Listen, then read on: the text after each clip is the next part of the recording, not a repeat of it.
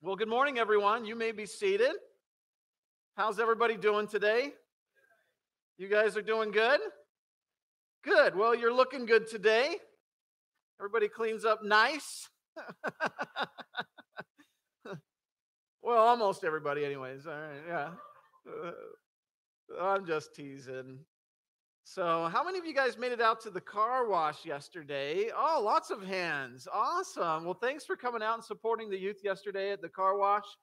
It was a lot of fun, and it was a great success. And so, really thankful for O'Reilly Auto Parts there in San Jacinto for opening up their business for us to do that.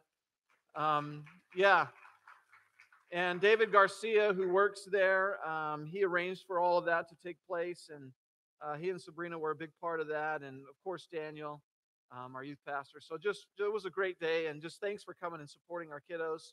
A couple of announcements that I want to mention that you saw earlier.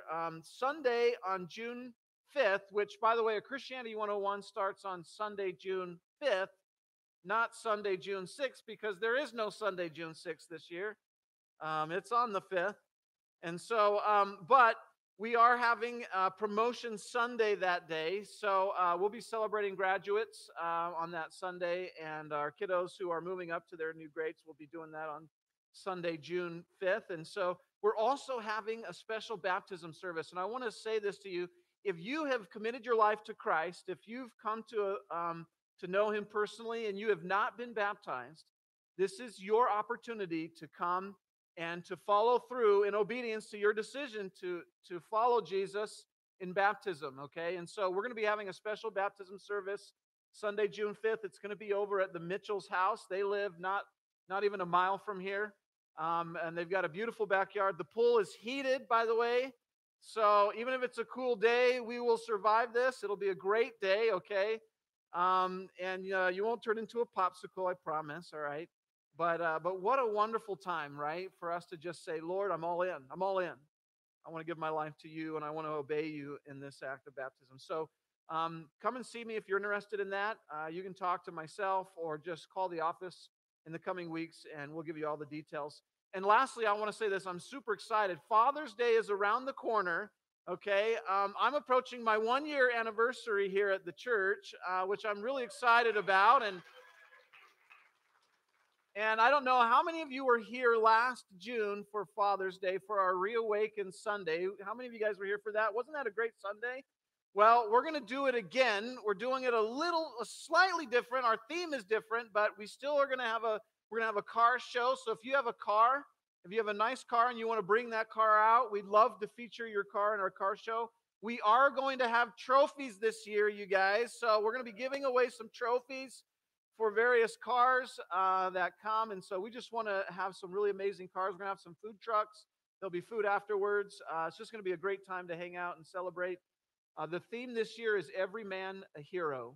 And I'm going to be interviewing on stage here Ian Weeks. Ian is the worship leader over at Community Christian, John Scott's church just down the street. Ian is running for state assembly here in California.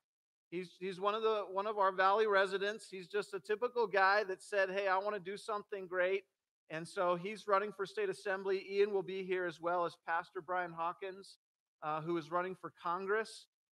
He'll be here joining us, and we're going to be pulling up some other guys from our congregation. We're going to have a panel of some heroes from the community and some heroes from our own body here. We're going to be talking to them and asking them questions about their lives and exploring what God has done in their lives. Anyways, it's going to be a wonderful time. You're going to want to be here. Invite the men in your life out. Guys, you don't want to miss this. It's just going to be a great Sunday. So Father's Day, June 19th, every man a hero. Super excited about that. So, people say that sports arenas are always super windy. Does anybody know why? Because they're full of fans, so yeah, no, it's true, they are. And so anyways, no, how many tickles does it take to make an octopus laugh? Anybody want to guess? 10 tickles. Yeah, let that sink in for a minute. All right, why did they call the dark ages the dark ages? Anybody know? Because there were so many nights. I mean, think about it. There was a lot of nights. How, what about this? What did the big flower say to the little flower? He said, "Hi, bud." Yeah, see, that was a good one. What about this? What's sticky and brown? Oh, you guys are thinking some bad things right now, aren't you? A stick, you guys. I mean, it's a stick, okay? Come on, you guys, don't let your minds go to that place, you guys. Come on. Listen, last week we were on the subject. We're walking through the book of Revelation together. This has been an exciting journey. It's been an exciting journey for me. Last week we were in chapter 14 at those beginning verses there. This is an interlude, by the way, in the middle of as John is describing the judgments of God during this great tribulation. We find ourselves in this interlude period where John is describing some various events that take place during the great tribulation. And we saw last week that John described the 144,000, those Jewish Billy Grahams, if you will, singing a worship song to God. They had been given a song unique to themselves, and they were praising God. And we talked about this idea of worship. We saw this great worship scene unfold. The title of the message last week was Worship in the Chaos. And I can tell you that we are experiencing, on some levels, I don't know if you've noticed, but some chaos in our world. It's a little crazy out there, okay? But there is an opportunity for us in the chaos to worship. And we talked about how worship can bring joy in the chaos. We talked about how worship can bring hope in the chaos. We talked about how worship can bring peace in the chaos and how worship can bring victory into your lives in the middle of the chaos. And so there's an opportunity for us, no matter where we find ourselves in life, no matter what challenges lay ahead or what challenges we're facing now, we can experience all the blessings of God's kingdom simply by worshiping Him, by committing ourselves to Him, and by coming into His presence. We're going to see a phrase here this morning as we continue reading through Revelation 14. I tried to encapsulate this phrase in the title of the message. It's there in verse 6 as John continues describing this scene that unfolds there during the Great Tribulation as he's witnessing these future events. And the phrase there is the eternal gospel. In fact, we're going to read this together. Let's do that. If you have your Bibles, really encourage you to get them out. If you have a Bible app, open it up, okay? Let's read this. This is Revelation chapter 14. I'm going to begin reading in verse 6, and I'm just going to read through verse 13, okay? So let's read this together. And I'm going to pause a few times and talk about some things. There's a scene that we're going to read here that unfolds that is quite concerning, okay? It's pretty vivid in its description, but let's read this. So John says, "Then I saw another angel." By the way, when he says another angel, you remember there were 7 angels that blew 7 trumpets. You remember that? Okay? This is another angel. This isn't those angels. So he says, "Then I saw another angel flying in midair, and he had here's that phrase, and by the way, I think this is the only time in the Gospels that this phrase, and in the New Testament, in the whole Bible, I think actually, that this phrase is mentioned, the eternal gospel. We're going to talk about that here in a little bit. But he says, "Then I saw another angel flying in midair, and he had the eternal gospel to proclaim to those who live on the earth, to every nation, tribe, language, and people. And he said in a loud voice, 'Fear God and give him glory, because the hour of his judgment has come. Worship him who made the heavens, the earth, and the sea, and the springs of water.' And then there's a second angel. A second angel followed and said, 'Fallen, fallen is Babylon the Great.'" We're going to talk about that in a minute. "Which made all the nations drink the maddening wine of her adulteries.' And now a third angel. A third angel followed them and said in a loud voice, 'If anyone worships the beast and its image and receives its mark on their forehead or on their hand,'" you remember the mark we talked about. What is the mark? It's a number that is described there. It's 666. It's the number of man, as John says there as he's writing about it. "So these who have received the mark," he says in verse 10, "they too will drink the wine of God's fury, which has been poured full strength into the cup of his wrath." By the way, why does he say full strength? Well, there was a practice back in the day to take your wine and to mix it with water, okay? Because it goes a little farther that way, right? It dilutes it a little. It'll last longer, okay? Well, this is not diluted, okay? This wine, the wrath of God's fury is not diluted. It's coming in full force. And so he says, they too will drink the wine of God's fury, which has been poured full strength into the cup of his wrath. They will be tormented with burning sulfur in the presence of the holy angels and of the Lamb. And the smoke of their torment will rise forever and ever. But let me just pause there for a second. What John is witnessing here is, just in simplest terms, hell. This is what he sees. He sees a picture of hell. Now, some people would say to me, Chris, look, what is he saying here? Is he saying that people who go to hell are going to suffer forever and ever? How is it possible that a loving God would send people to hell to suffer forever and ever? And my simple answer is, listen, I'm reading the same words that you're reading. It's very plain and clear here in the scriptures. Number one, hell does exist. It is a real place. And is it designed to be an eternal place where those who go there are punished, if you will, that they are subjected to this wrath, this punishment of God for eternity? Well, the simple answer is yes. That's the way I read it. And that should frighten and concern every person, by the way. This is not a light subject. This is not a light issue that we should just pass over and say, well, okay, whatever. It's just myth and fantasy. This isn't real. Well, I think what John is describing is a real place. Now, it's interesting that the only ones who witness the eternal punishment here of those who have rejected God are the Lamb and who?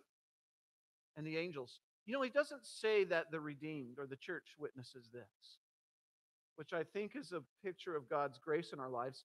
Look, I don't think heaven would be heaven for us if we were aware of the eternal suffering of those who rejected God. Nevertheless, we have an opportunity right now to tell people that God loves them and to help them find a way out of this place. No one is destined to go there. Everyone has a choice and can avoid hell.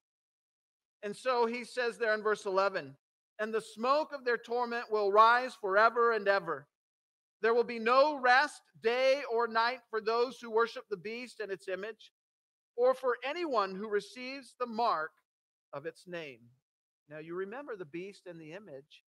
The beast being the Antichrist, and the image was erected, created. There was this image that was put into the temple, and it's going to happen in the future. The temple will be rebuilt in Jerusalem. There will be an image that's placed there that the whole world will be called to bow down and worship.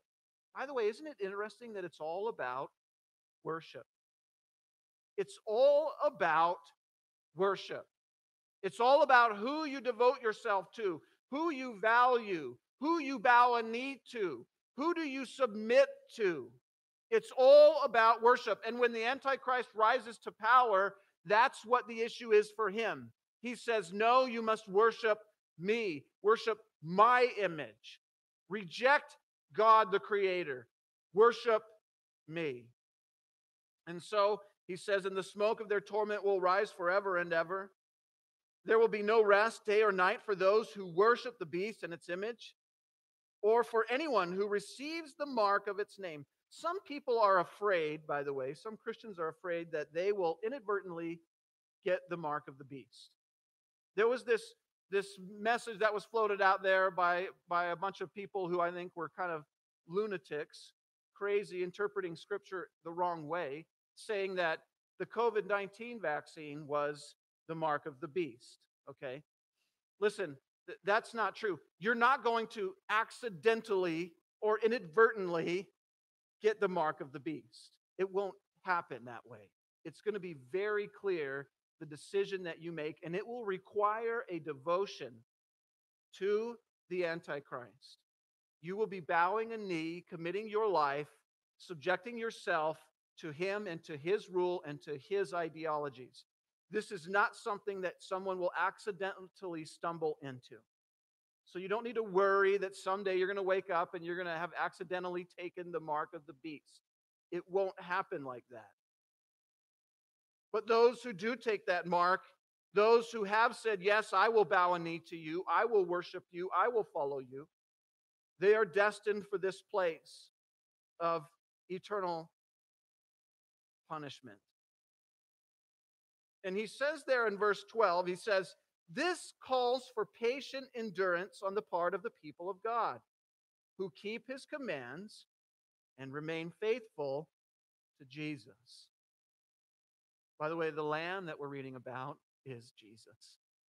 Here his name is mentioned. Who remain faithful to Jesus. And then he says, then I heard a voice from heaven say, write this.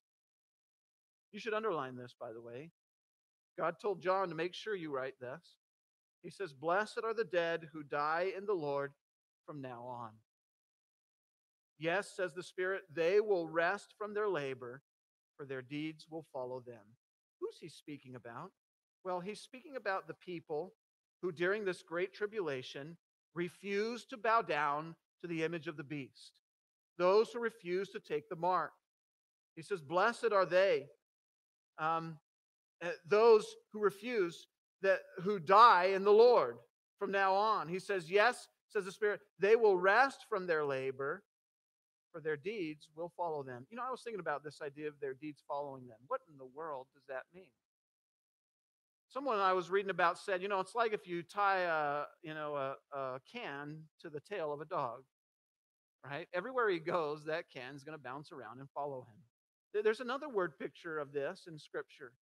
Do you remember after Jesus had risen from the dead, and he was there on the Sea of Galilee, and his disciples were fishing in the boat, and he said to them, he said, hey, why don't you guys try throwing your net on the other side? And they didn't know who this fellow was on the shore. What is this guy talking about? We've been fishing all night here. The Bible says that Jesus had been there on the shore. He had prepared a fire. He was waiting for their arrival, and he shouts out to them, hey, guys, you hadn't had any luck. Throw your net on the other side of the boat. And so they do.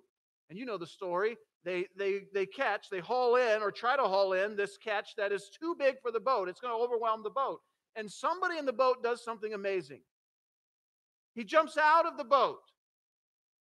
Peter, when he recognizes it's Jesus, and he leaves all the blessing behind him. And he barrels straight towards the shore to where Jesus is at. And when he arrives on the shore, guess what follows behind him? The blessing. All of the fish, all of the things that were caught, they follow behind him. It's a word picture, I think, of what's being described here. They will rest from their labor, for their deeds will follow them. It's almost like an investment in the future. It's like I'm doing this so that I can be blessed later. God has a blessing for all of us, and sometimes we don't see that blessing in this life. Sometimes we struggle. We're like, well, Lord, where are you? How come I don't see you in the midst of my circumstances? And God is telling us, he's promising us, he says, listen, the blessing is building up behind you. It will follow you. It's almost like I described it, I described sort of the events politically in our world as like a wave crashing over our heads. It's the same concept. Here we find ourselves at the shore, and the wave of blessing begins to crash over us. What a wonderful picture. Their deeds will follow them. The first point really that I want to sort of emphasize today with you is this, is that God will always provide a way out. Now listen, not everybody takes the way, not everybody will accept it, but God in his graciousness and his mercy always provides a way out. Even during these terrible times, he provides a way out. It's in his very nature. In fact, we see there in verse 6, we see it says, then, John says, then I saw another angel flying in midair, and he had, and I underline this in my Bible, you should do the same, he had the eternal gospel, which, if you look at the title of the message today, I've summed it up to say this, the never-ending good news. He had the never ending good news. It's the eternal gospel. It's good news that never ends. He had the eternal gospel to proclaim to those who live on the earth, to every nation, tribe, language, and people. By the way, I think this is the only time in Scripture that we see the job of proclaiming the gospel message now left to an angel. Up to this point, it's our job to proclaim the gospel. We have been given a charge to go out into all the world and make disciples, to preach the good news of Jesus. That's our job. During this time of great tribulation, God in his great mercy is going to send another messenger, an angel down, to proclaim the gospel message to, as John describes here, to every nation, every tribe, every language, and every people. The never-ending good news. You know, when I settled on the title for the message, I thought, you know what, that title sounds a lot like a movie that I saw when I was a kid, The Never-Ending Story. Have you guys ever heard that movie, The Never-Ending Story? So I decided, you know, as part of my sermon prep, I needed to watch the movie, The Never-Ending Story. And so I did. So I went home and I found it on Amazon and I rented it and I watched it. And it had been so long since I'd seen it. It's so cheesy, by the way. I mean, the graphics in this movie are absolutely horrible compared to what we see now. And but there's a few characters in there.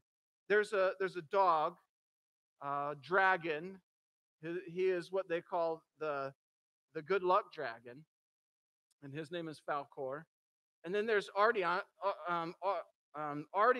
or sorry, Atreyu. That's how they say his name. Atreyu in the film. He's the main character in Fantasia, in this fantasy world. And then there's Bastian, who's the kid. He's the main character overall. Then there's the Empress, this princess, this girl that they're trying to save.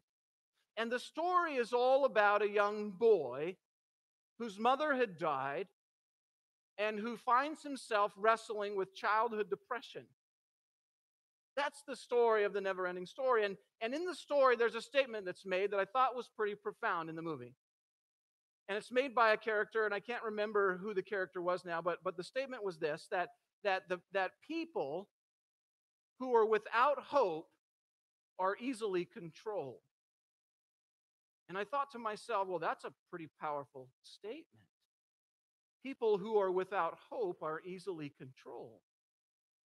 I thought, well, that plays really well into where we find ourselves in our world today. There are a lot of people who are wandering around without hope. And they're grasping at straws, looking for places to find that hope. And the never-ending story is about a place, it's about the imagination of a child, that if you engage in that imaginative world and you exercise that imagination, that the story could continue forever. It's the never-ending story. It's a wonderful thought as you think about that of a child. But also, as I thought about this, I thought it's the same truth that we're reading here in the eternal gospel, the never-ending good news. Even in the last moments, God is throwing out a lifeline. He's saying to the world, there is hope. There is still hope. All you have to do is turn to me. Put your faith and trust in me. When I was a teenager, about 16 years old, I had several friends. We lived out in Texas and in the Fort Worth area, little suburbs outside of Fort Worth, these cow towns. And one of my friends, Jeremiah, he was a year older than me. He was a senior. I was a junior. And we were on our way to our youth pastor's house as he was planning a get-together for all the guys in the youth group, and we were going to go and hang out. And we jumped into Jeremiah's car, or I did. He came by and picked me up, and he drove this giant station wagon. And it was one of those wood-paneled station wagons, you know. And so we were driving down the road, and like teenage boys, we were driving too fast. He was driving. I was a passenger. And these back Texas country roads, okay? And in Texas, in these back roads, and I've been there in the last several years, I've been back, and it's still the same. The roads have these ditches on the sides, both sides of the road, because it rains a lot there in East Texas. And they put the ditches, they build the roads that way so the water can collect in those ditches, and it's just kind of a runoff. And so anyways, all the roads are that way in the back country of Texas. And so we're driving through these dirt, gravel, paved, sometimes paved roads, and going way too fast. And Jeremiah takes a turn way too fast. that station wagon just goes right off the road and into the ditch.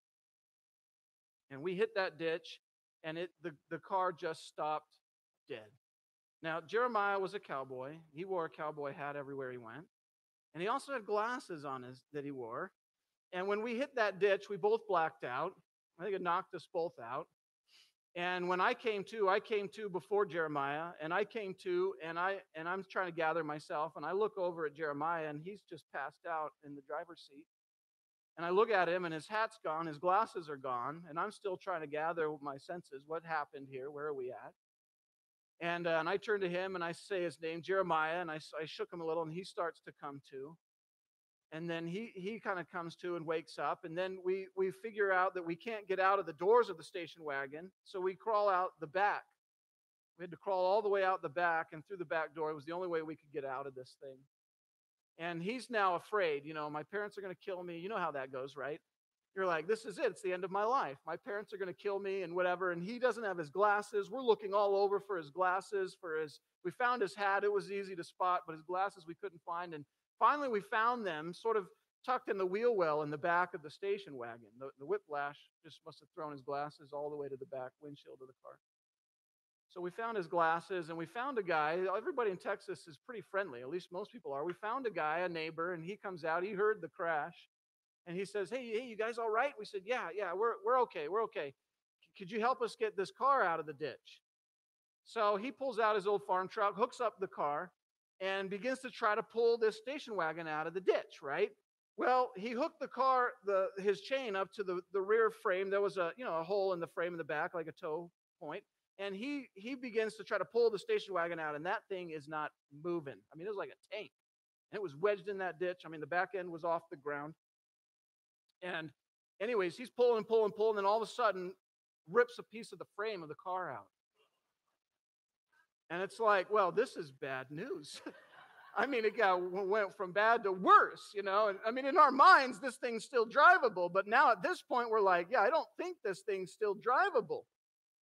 And so he says, look, guys, I can't get this thing out. I'm not going to be able to help you. So Jeremiah and I said, that's okay. We'll go get some help. This is before cell phones. We didn't have any of that. So we decided we'd walk to our youth pastor's house. So we did. We were about, maybe a couple miles still away. And so we walked to his house, and we told him what happened. And he says, let me go try to get it out. And he had this little Jeep Wrangler. And so we were like, I don't think that's going to work. And he says, no, it'll work. Trust me. So he gets the Jeep out there, hooks it up, and that Jeep, I'm not kidding you, I wish we had a video feed of this, because that Jeep looked like a marlin on the end of a fishing line, okay? It was like this all over the road, and that station wagon is kind of shimmering and moving, and he's just not giving up, and he's just going all over. Then all of a sudden, it starts to creep out of the ditch, and he gets it out of that ditch, and I was shocked. I'm just watching this with my jaw dropping. Well, we get it out of the ditch, and we quickly realize this thing is not going to run. There is no way. It is total. But we were okay. We woke up the next day. I woke up the next day, and I had a bruise that was the shape of a seatbelt right across my chest, just all the way across. And we were sore for a little while after that accident, but we both were okay. We walked away, and God provided a way for us to get the station wagon out of the ditch. Now, Jeremiah, he didn't provide a way for Jeremiah to get out of trouble. So Jeremiah lost his driver's license, not because of the police. There was no police report filed, but his parents took it away, which is probably worse. And so he didn't drive again until at least he was 18. I moved to California before Jeremiah got his license back. But there was a way out for us. Chuck Smith said this as he was sort of reminiscing on this passage, on this idea of the eternal gospel. He says, I find it interesting that this far into the Great Tribulation, God is still sending his messengers to proclaim the gospel. What an incredible thing. And when they come, they proclaim the gospel message to the whole world. Listen, I wrestled with this a little bit this week, because those of you who've been in church for a while, you may have bought into this as I have, that the church has a mission and a charge to proclaim the gospel message to the whole world, and then it opens up the door, the opportunity for the rapture to happen, the church to be taken up, and the end will come. Where do we get that idea? We get that idea from Matthew 24, verse 14. Let me read this verse with you. It says this in Matthew 24:14. It says, "And this gospel of the kingdom will be preached in the whole world as a testimony to all nations, and then the end will come." Well, when I read Revelation 14:6, I see being described here an event where the gospel message is very vividly described as being preached to the whole world, every nation, every tribe, and every language. And it's being preached to the whole world by an angel, a messenger from God. And so, yes, the gospel message is going to be preached to the whole world. Yes, we have been given a charge to go into all of the world and make disciples. But listen, I've been wrestling with this thought. Is it our responsibility, or in other words, let me word it this way: is God waiting for his return for the church to preach the gospel message to the whole world? Well, this verse in Revelation seems to contradict that thought. Yes, Jesus could return at any point. Are there unreached peoples in the world? Yes, I think there still are people who haven't heard the gospel. But there's coming a day where there will be no excuse, where God will send an angelic messenger who will proclaim this good news in every language, in every tribe, in every nation. People will be left without excuse. You know, one of the founding fathers of our nation, Benjamin Franklin, he was a comedian at times and had some jokes, and he decided one day that he was going to pen his own epitaph, okay? What would be written on his tombstone, right? So here's what he wrote. He says this. He says, "The body of B. Franklin, printer, like the cover of an old book, its contents torn out, and strips of its lettering, and stripped of its lettering and gilding, lies here food for worms. But the work shall not be wholly lost, for it will be, as he believed, appear once more in a new and more perfect edition, corrected and amended by the author." What a powerful picture. Yes, this book, this old body, this old life of ours is worn out, pages torn. It will be sent to the dirt where the worms will eat it. But there is something after the grave, by the way. There is life after death. Every person is going to experience that. And so there is hope. There is a heaven. Heaven is a real place. It is not some made up fairy tale fantasy land. Heaven is a real place. It's not like in the never ending story, just a part or a figment of your imagination. It is a real place. And John says there in verse 7, as he's talking about this angel, he says, he said in a loud voice, this is his command, by the way, to the whole world: fear God and give him glory, because the hour of his judgment has come. And here's that word again: worship him who made the heavens, the earth, the sea, and the springs of water. Someone once said this. I thought this was a great quote. They said, you can give glory to God and worship him willingly in this life, or you will be compelled to give glory to him later. I don't know if you remember last week, I made this statement that our lives right now, the events, the experiences that we have, are, in a sense, the forming of the choruses and the verses for a song that we will sing for all of eternity.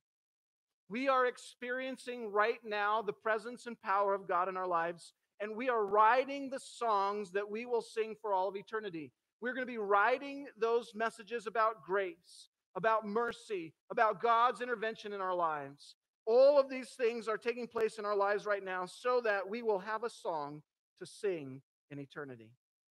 And you can give glory to God and worship him willingly right now in this life, or you will be compelled to give glory to him later. Heaven is a real place. The Bible tells us that there's coming a day where every tongue will acknowledge that Jesus Christ is Lord, and that every knee will bow in heaven and on earth and under the earth. Heaven is a real place. We're going to find ourselves there. I want to read you just a little excerpt. I came across this years ago. I use this often when I'm hosting or holding a memorial service. This was written back, probably about 30 or 40 years ago by a theologian and preacher by the name of J.I. Packer. And he says this. He says, we know very little about heaven. He says, but I once heard a theologian describe it as an unknown region with a well-known inhabitant. And there's not a better way to think of it than that. He says, I get older, I find that I appreciate God and people and good and lovely things more and more intensely. So it is pure delight to think that this enjoyment will continue and increase in some form. What form, God knows, and I am content to wait and see. Literally forever. Heaven is an eternal place, just like we read, hell is an eternal place.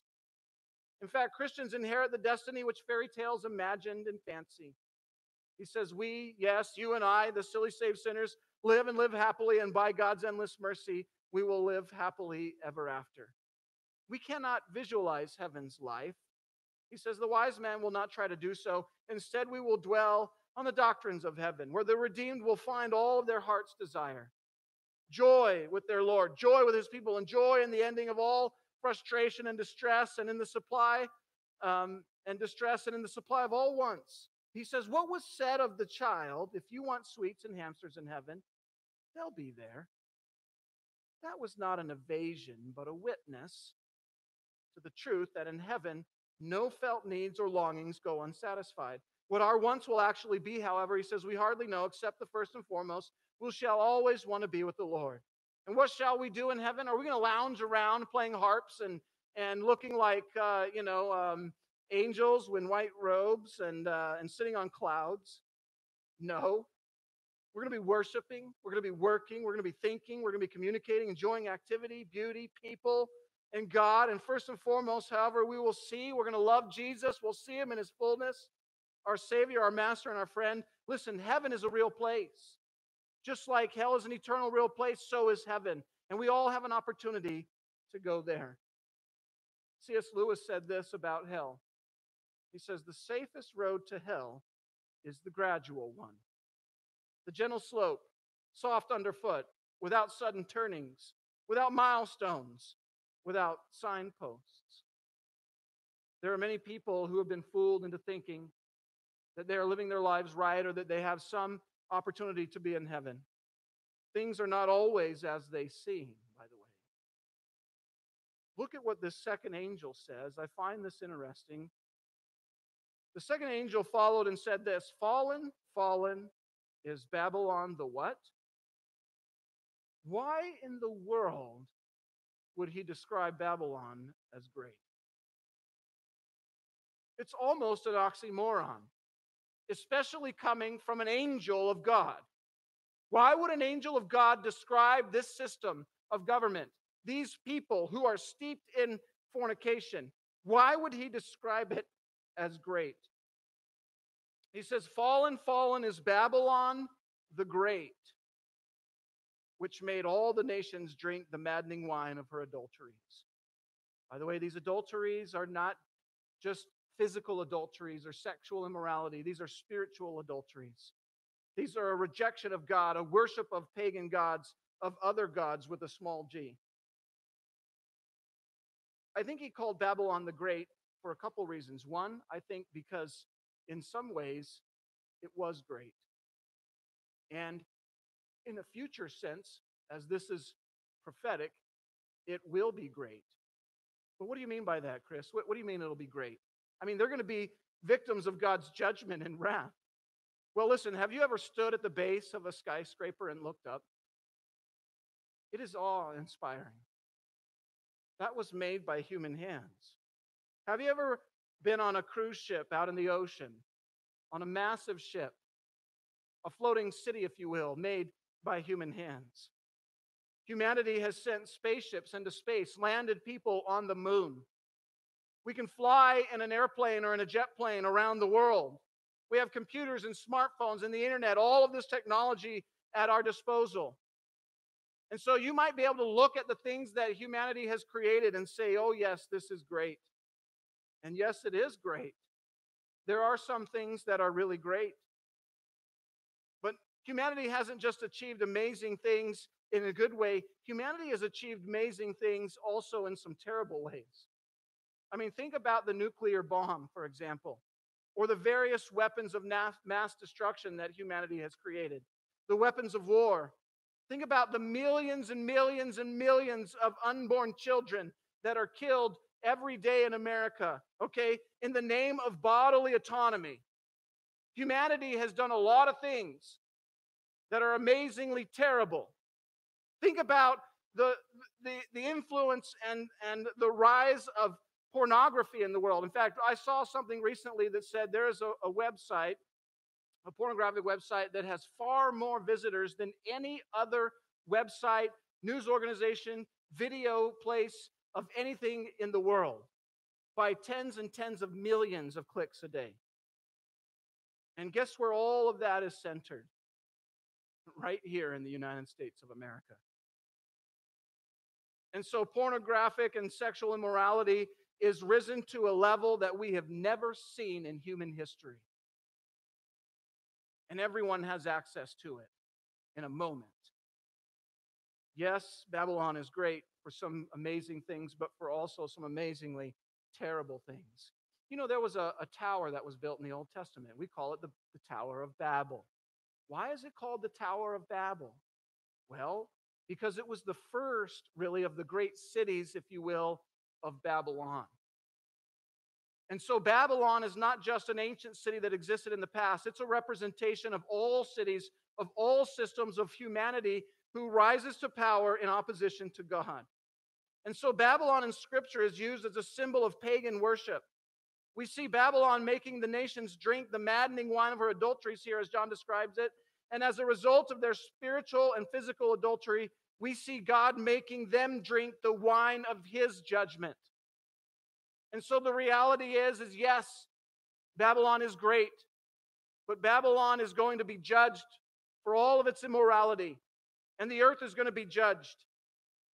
You know, Jesus taught his followers to pray a specific prayer, and I find it profound, especially in the times that we are living in. He told them that we should pray to our Father in heaven. He says, "Holy is your name, hallowed be your name. Your kingdom come, your will be done on earth as it is in heaven." And so God taught us to pray that his kingdom would come to earth and that his will would be done on earth as it is in heaven. This, by the way, sums up the purpose of the human race. Those who have been created, by the way, in the image of God. Are you a human being? You've been created in the image of God. God has a calling on your life to pray, to seek, to live out, if you will, his kingdom here on earth. So many people and so many churches and pastors today in our world are saying, we can't get involved in the muck and the mess of the world. We're just going to keep ourselves separate from that. Listen, that is not the intent of what God called us as believers to do. He called us as believers to pray and to actively seek to bring about God's kingdom on earth. We are created in the image of God, you guys. He is the creator of all things. We cannot forget that. We can't set that aside and say, oh, government is here and we are here. It doesn't work that way.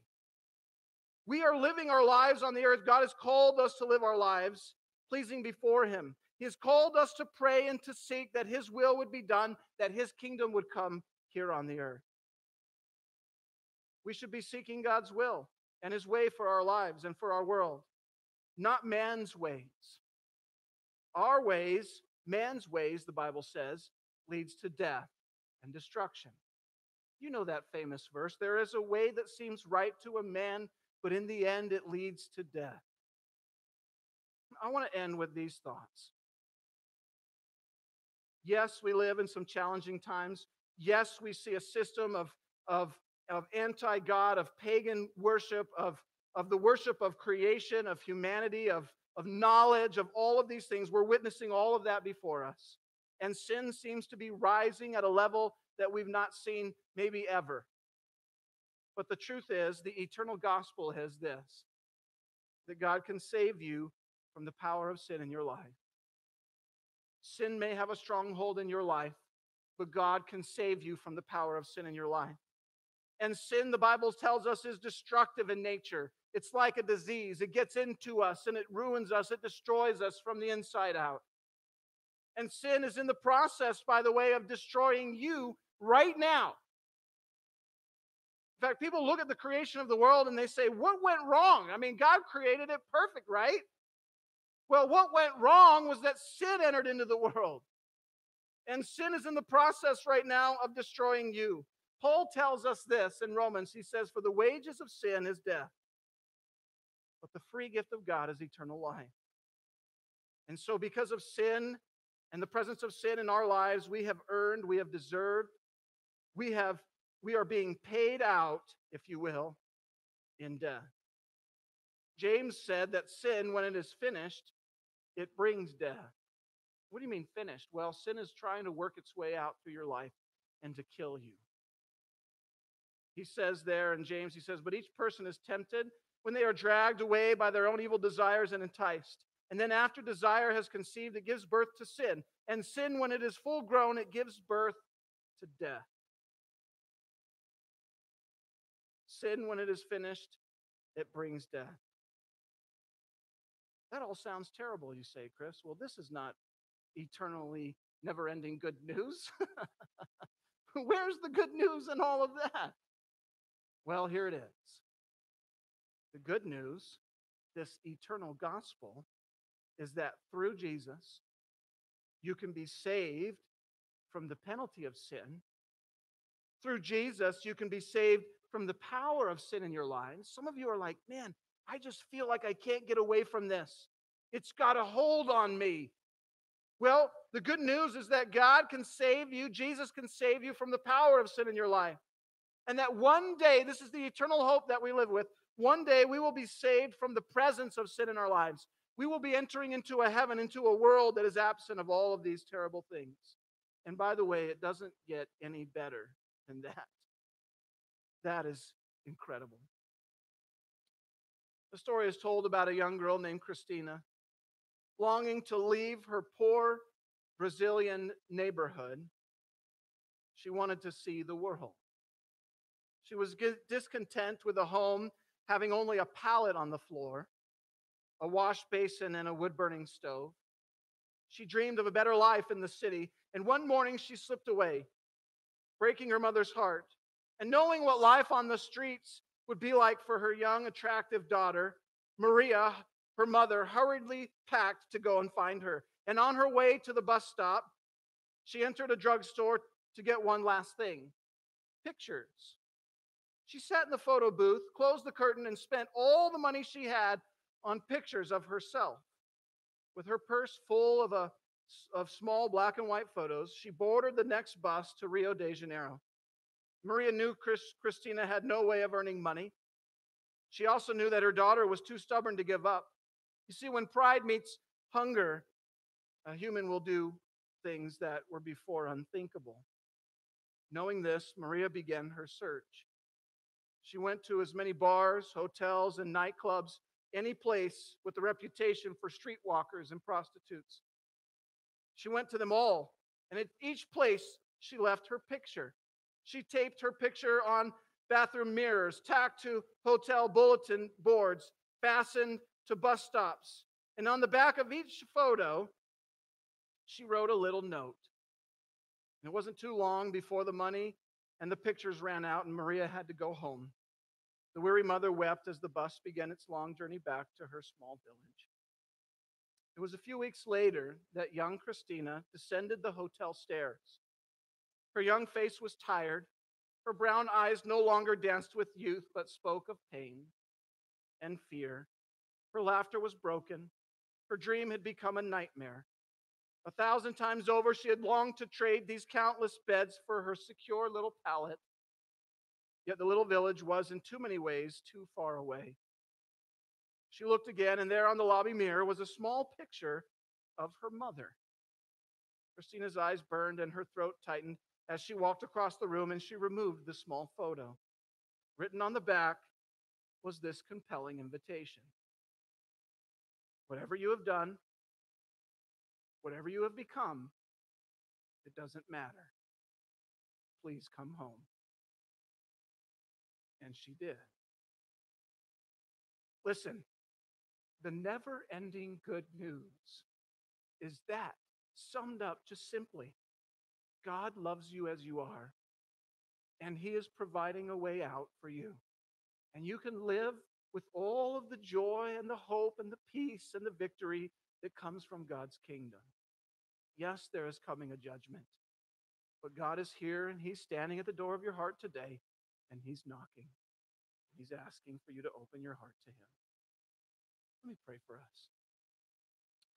Lord, I want to thank you so much for the never-ending good news, for this eternal gospel that we read about in Scripture. Thank you, God, for loving us. Thank you for saying, no matter what you've done, no matter where you are, no matter what you've become, please come home. Maybe you're here today, and if I were to ask you just plainly, do you know for sure that if you were to die today, that you would go to heaven? Maybe you would say to me, Chris, listen, I'm wrestling with that big time. I don't know if I were to die, I would go to heaven. I'm not sure. But I want to know. I want to go to heaven. I want to live that amazing life that you're talking about. I want to be saved and forgiven. Listen, the Bible tells us that there is a way, I said this earlier, that seems right to a man, but in the end it leads to death. But Jesus said in His own words, He says, I am the way and the truth and the life. And no one comes to the Father except through me.